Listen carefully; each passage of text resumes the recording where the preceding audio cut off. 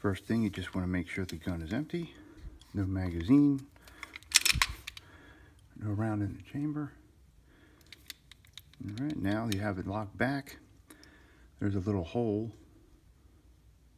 right there.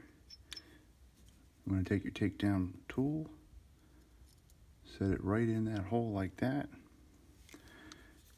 Gently let the slide release onto that pin. Now what you want to do, line that up with the end of this lever.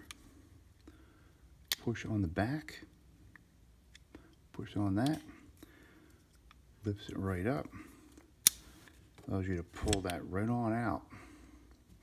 Once that's out, the slide comes right off the front, flip it over,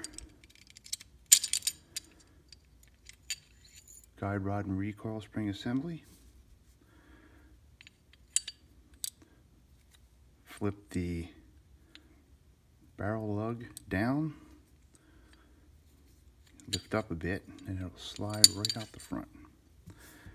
There you have it, completely disassembled.